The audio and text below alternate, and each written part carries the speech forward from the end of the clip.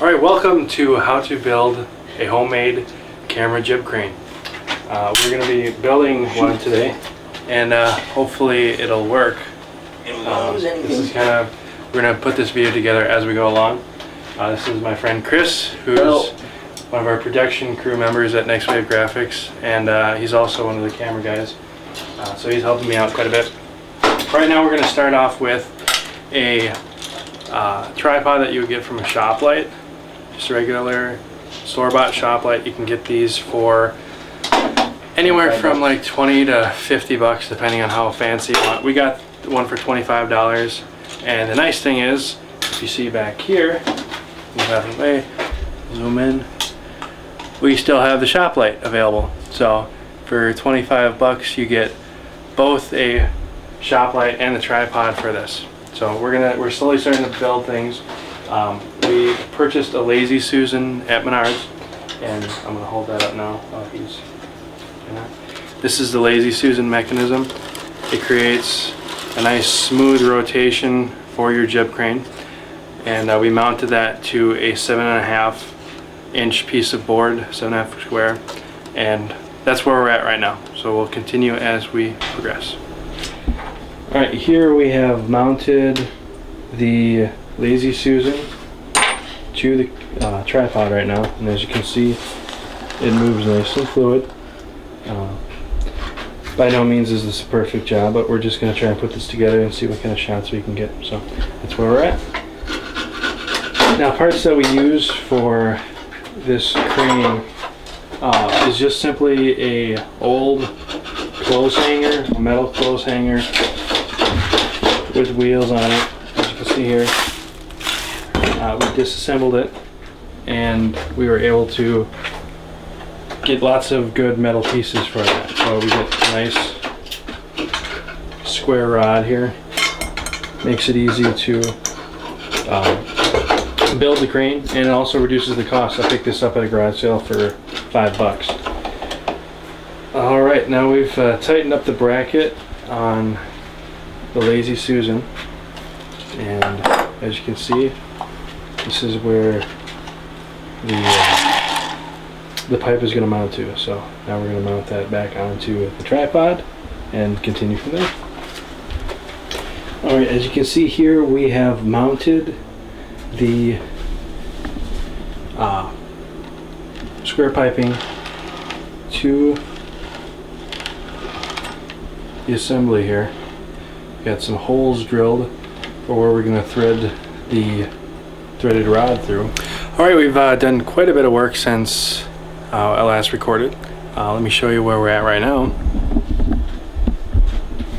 Right here you can see we've mounted the support beams to the bracket right here.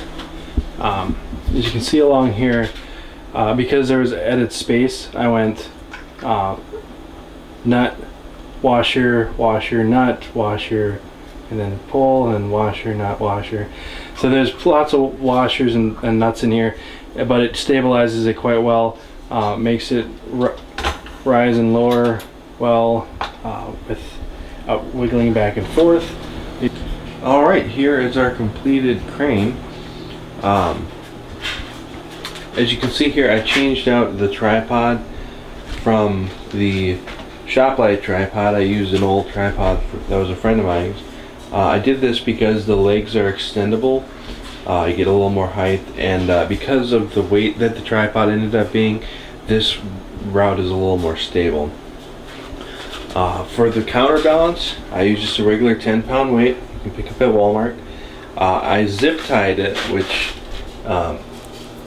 may not be the best route, but the nice thing about this is it's easy to adjust. You can just slide it up and down the rod. So if you have a different weight camera, you can change the weight of the counterbalance without having to unscrew it or remount everything. Everything's pretty much the same here. You can see how we mounted the beams to the apparatus, and then up here, this is how we mounted the tripod on. I used an old head from an old tripod that I got on eBay for like 16 bucks. and then I just drilled 3/4 inch through an old piece of wood and mounted the tripod in there, and used a little pipe clamp to hold it in place, and then just drilled it through from the back. Alright, last step for now, I added a little platform here, as you can see, and this is going to hold the LCD screen. Obviously the boom arm makes it really hard to see the little LCD screen that's built on your camcorder, so I created this, and now you can go to stores online or stores and get LCD screens for $200, $300, $400, or you can do what I did and use your old PlayStation 1. And it has a little 5-inch screen, has an auxiliary input on the back, works great for using as an auxiliary LCD screen. This works great for old DVD players too, if you have a small portable DVD player. I'm just using my PS1 because I don't really use it very often, and it works great. The other advantage too is the camcorder I use is a Sony HC3, and that doesn't have a headphone jack in it. So I can use the auxiliary input on my PS1 and then also use the headphone jack on it, and then I can finally have headphones while I'm filming something. So it works as a very good setup. Alright, we got everything wired up now.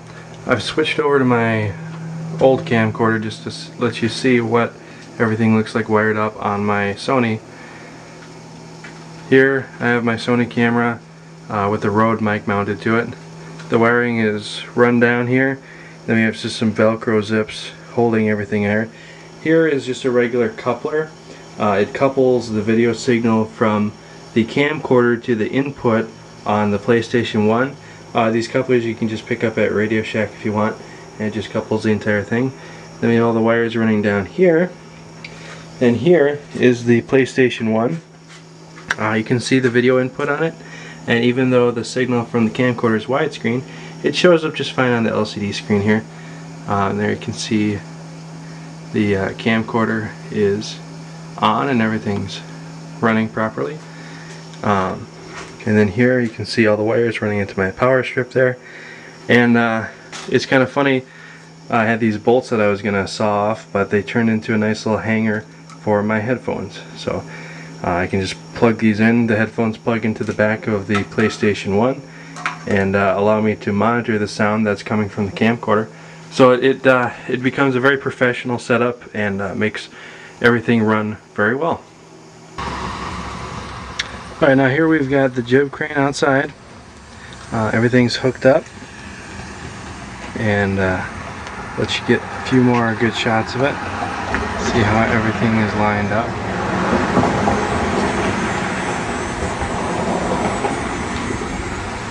And we're going to give it a shot.